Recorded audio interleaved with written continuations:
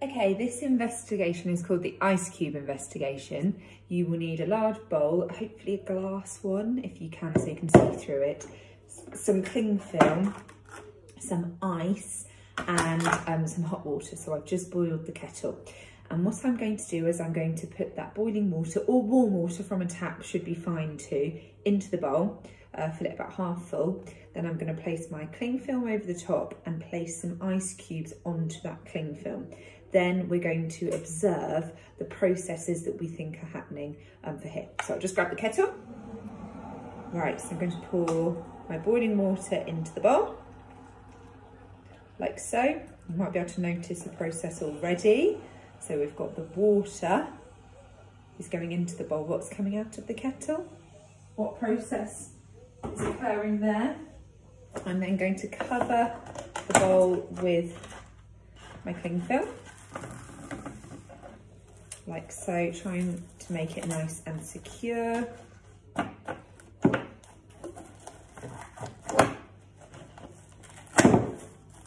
Obviously you will need an adult to help you with this one, as it involves using hot water from a kettle or from the tap. So just make sure not to finish their work before you ask them, okay?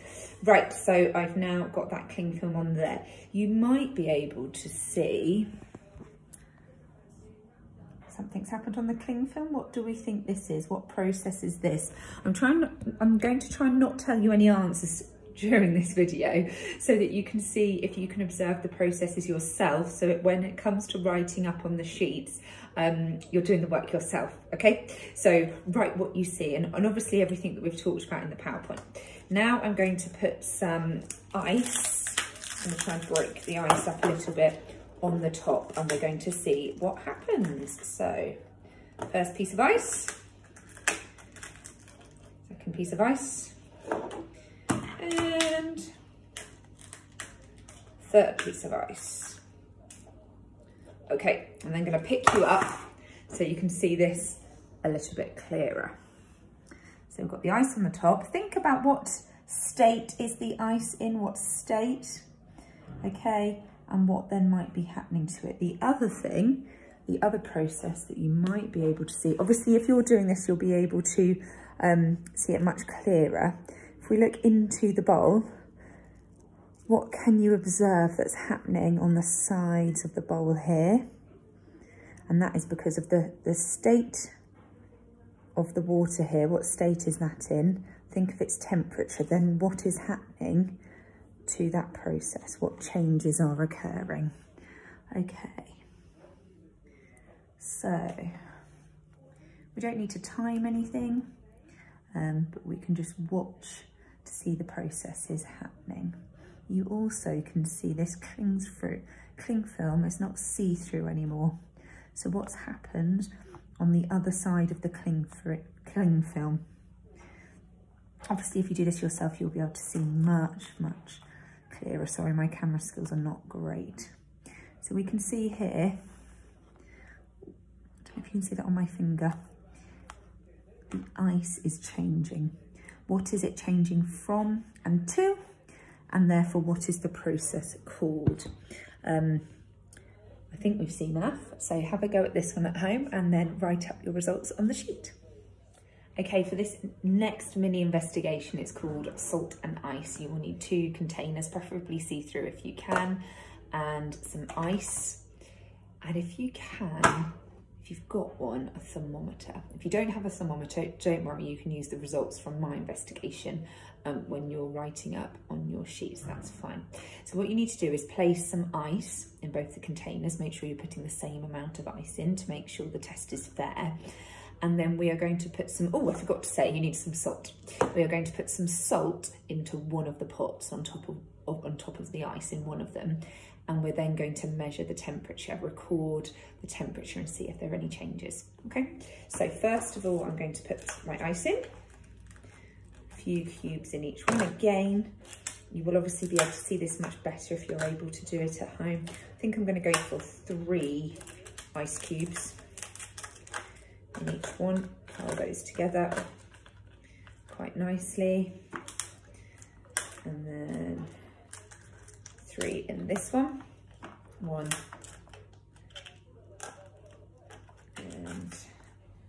2. And 3. Okay, I need a teaspoon, and I'm going to put some I'm going to put some salt onto one of them. So I'm going to put the salt onto this one, a good teaspoon of salt. Sprinkle the salt on there. And then I'm going to start recording the temperature. I'm going to try and hold you as steady as I can, but you can see there's one with salt in, one with no salt in. So if I leave the thermometer in the middle of that one there, just try and get the ice around it. See the thermometer is just there, where at the moment it's going down. I've actually got a second thermometer, but I'm not sure if this one's going to balance in here. Oh, yes it will, perfect, that's good. So I've got my 2 thermometers going. I'm just going to leave them a moment, just so they've got time to adjust. I'm going to make sure that ice cube is nice and together. Keep the container. So I'm going to pop you back here for a moment. I'll show you again in a second. But whilst this experiment is going on, there are a couple of questions I want you to think about, see if you can answer these. So what do you notice is happening to the ice cubes? Now, this will be much easier when you're doing it, but I'll show you in a second. There is definitely a difference in the 2 ice cubes in both of my containers. So in a moment you'll have a look. What do you think is happening? What process is therefore occurring, and what states are changing? What happened to the temperature in the different glasses? And that is something that we will look at in a moment. This one, as the thermometer is much longer, it's making it trickier for my ice cubes to balance. But it should be able to record the temperature in exactly the same way. Okay, I'm just going to pick you up again and show you the difference in the ice cubes. So this is the ice cubes for the one with salt. What do you see? What's happened to those ice cubes? What process is occurring? And this is what the ice cubes looks like with no salt. So hopefully you can see the difference there. And actually, this is quite an interesting one. If we ever have very icy days where it's very slippy because of the ice outside, what do we put, or what does Mr. Bell, he has sacks of the stuff, put on the school playground, or mums and dads might put some on their drive to make it less slippy. And you also will see big trucks going around the roads distributing this so that the roads are not as slippy. What do you think is in there and why? If you do know, comment on this video, I'd love to know. But this investigation is actually showing you directly those processes and why we do those things on icy days. Okay, so this one is going down to, I make that 0. This thermometer, I'm not convinced about. So we're going to say, oh no, we've gone below 0. So this one is -3 degrees. And then I'm just going to wipe it and then put it in the other one. I think using the same thermometer is going to make our test bearer. Let's have a look.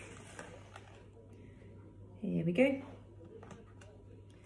And that thermometer is now going even lower. So it's gone down to about -5. So it's colder in that one, the one without any salt. And actually, you can see now, before I just press stop, the differences in the ice, which is the most important observation and the most important process that you need to think about. So we've got the ice cubes there, we've got the ice cubes there. Okay, fill out the results to this investigation. Well, have a go if you can at home, and then fill out your results on the sheet. Okay, our final mini investigation is called reversing changes. Now, like the first one, you will definitely need an adult to help you with this one, as it involves boiling a kettle and using a kettle which has just been boiled, so can be very dangerous. So please make sure an adult is there to show you this one. You can do the observing and you can make a note of the changes that you see. So what you need to do is your adult will need to boil the kettle. As we know, we have water in the kettle, so that is the liquid state for water. And as that liquid heats up, that liquid turns into a gas, which is called water vapour. Now we can see this gas come through the spout of the kettle, and I'm hoping you're going to see it in a moment as the kettle continues to boil. I'll bring it a little bit closer. But what we're going to try and do with this investigation is reverse that change.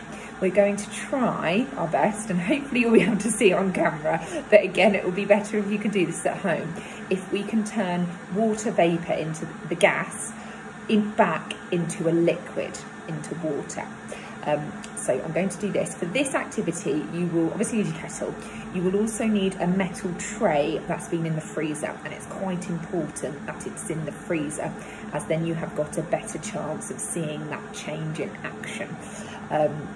So I've got my tray in the freezer, but I'm not going to get it just yet. I'm going to wait until the exact moment that I need it so that I can show you the change. I'm hoping we can see some water vapour appear from the kettle at any moment. Now, I'm then going to talk about some questions related to reversing this change, and then you can fill out your answers on the sheet.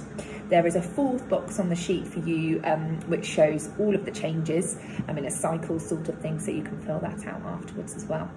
Now my kettle sounds like it's almost ready to pop, so hopefully we will start to see some water vapour coming out soon. Can you remember what temperature water needs to be at to change from a liquid to a gas? That click tells me something. And if I bring this up here close to you, hopefully in that you can see the gas, or something we call it the steam, the water vapour escaping. I'm going to pause you now, and I'm going to go get my tray to then complete the activity. Okay, I've got my tray from the freezer. It's very cold, obviously, it's come from the freezer, so I need to use a tea towel to hold it because my fingers get a bit chilly. So kettle has just boiled. We've got that water vapour coming up. I'm going to position the kettle so that that water vapour is going straight onto my cold tray, and hopefully we can see the reversal of that change occurring on the tray. Now, obviously, having that tray being in the freezer quickens up this process because it means the water vapour is hitting a colder surface, and you can see that happening now. You can see that spreading, and get it really, really nice and close. It's defrosting the tray for starters, isn't it?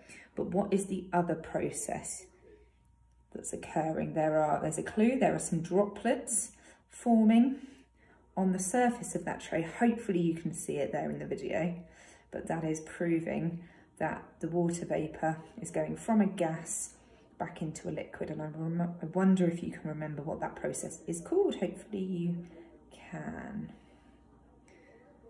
Okay, just do a little bit more, and then I'll be able to show you close up. Just move that kettle out of the way so we're nice and safe. So hopefully you can see as a bit of reflection, yeah, you can definitely see those droplets of water. We have liquid on the tray. So that's been successful. So if you fill out, as I said, the processes on the sheet, if you draw a diagram, I hope you're able to do it at home too, as it's always good for you to see yourself. And I hope you enjoyed the science lesson today. Good luck, and I look forward to seeing your results.